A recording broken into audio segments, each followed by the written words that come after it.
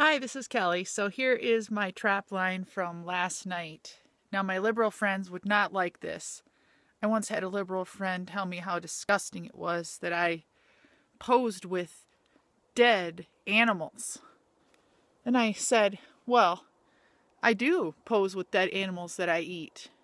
In this case, I'm not going to eat these guys. I have for survival reasons, but I hate mice. I think they're the scourge. I know they're important in society and well, I shouldn't say society. They're kind of a scourge for society, but they're important in the ecosystem. But I just don't want them inside of my house, in my society. Anyways, back to what my friend's comment was. He said, why would you pose with dead animals that you eat?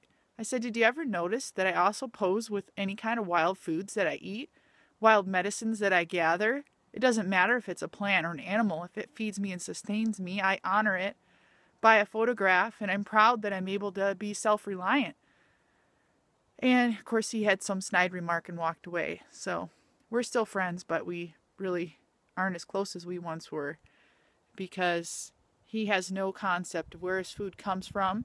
He doesn't gather or hunt any of it, other than maybe go fishing once a year, if that. So that's why we're different. Anyways, there's my trap line for the day. Maybe I can make that be food for catching some other critters here.